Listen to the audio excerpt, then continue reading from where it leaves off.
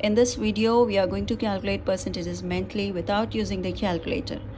So after getting the answer, we are going to use a calculator just to confirm our answer. So here is our first question.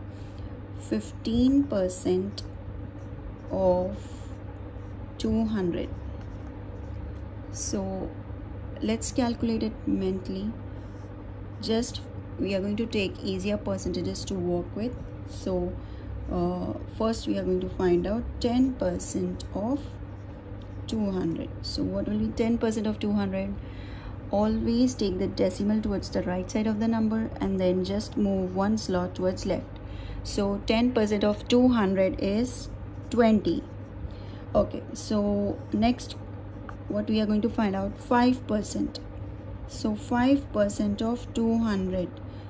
What is 5% of 200? So it's just half of 10%, isn't it? So half of 20 is 10. So what is 15%? 15% is just add 10% and 5%. So what is 20 plus 10? That is 30. 30 is your answer.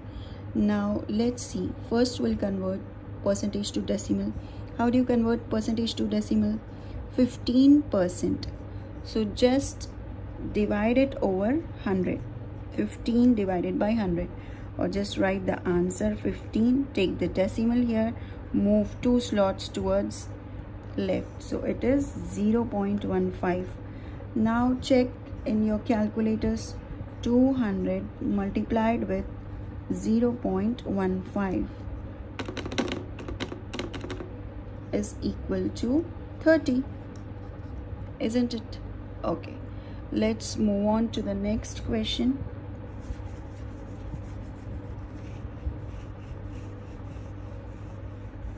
Okay, so let's find out 25% of 300. Let's find out 25% of 300.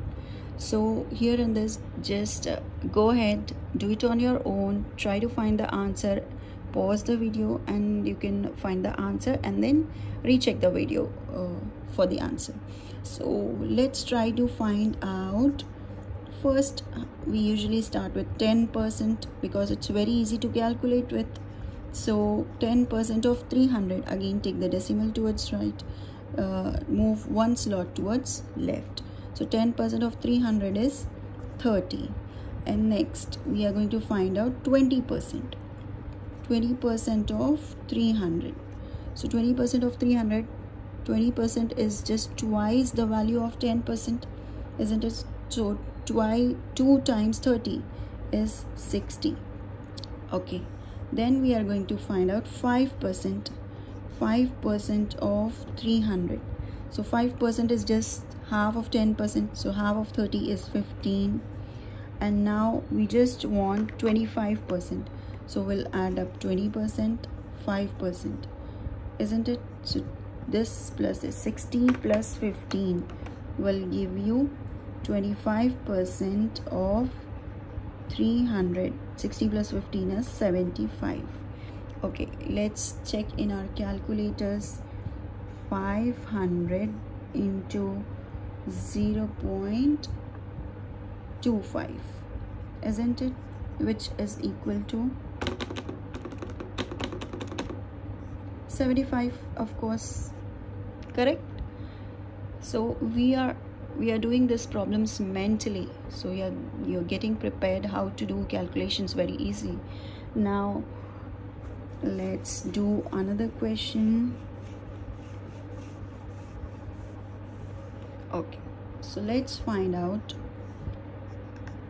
40% of 500. 40% of 500. So again we'll start with 10%. 10% of 500. 10% of 500, again take the decimal towards right and then move one slot towards left. 10% of 500 is 50, isn't it? Now you find out 40%. What will be 40% of 500? It's just 4 multiplied with 10%, isn't it?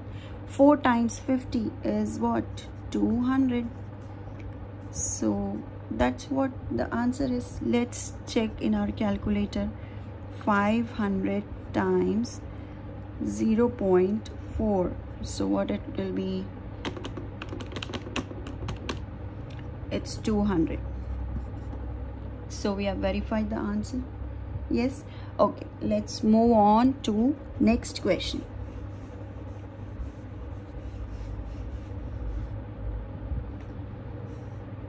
Let's find out 24% of 80.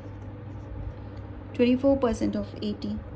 So for finding 24% of 80, again we'll do the same thing. We'll find out 10% of 80. So 10% of 80 will be, just put a decimal, move one slot towards left. 10% of 80 is 8. Then we will find out 20% of 80, isn't it? 20% of 80 is twice 2 multiplied by 10%. So 2 multiplied by 8 is 16. Yes. And then we'll find out 1%, because it is very helpful for us to find out 4%. So 1% of 80. To find 1% of 80, you take the decimal towards right, move 2 slots towards left. When you're finding 1%, you move 2 slots towards left. When you're finding 10%, you move 1 slot towards left. So 1% of 80 is 0.8. Now you can find out 4% easily. What will be 4%? 4 multiplied with 1%. So 4 times 0.8. 4 times 8 is 32. So 4 times 0.8 will be 3.2. Isn't it? Okay. So now we want 24%. So we'll just add 20% plus 4%. So that is 16 plus 3.2. That will give you 25%. So 25% of 80 is 16 plus 3.2, which is equal to 19.2. So let's confirm it in our calculators. 80 multiplied with 0.24 is equal to, it's 19.2. Perfect. Okay, so let's move on to next question.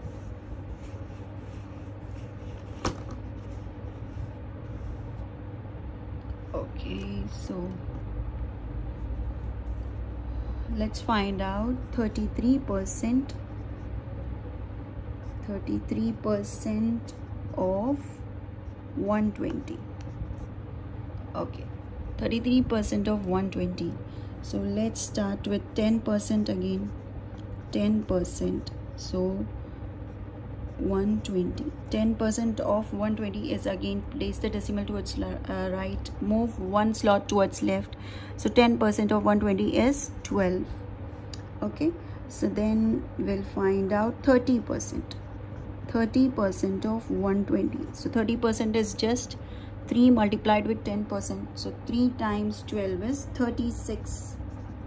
Okay, so we found 30%. Now we'll find out 1% of 120. So 1% is, take the decimal towards right, move 2 slots towards left.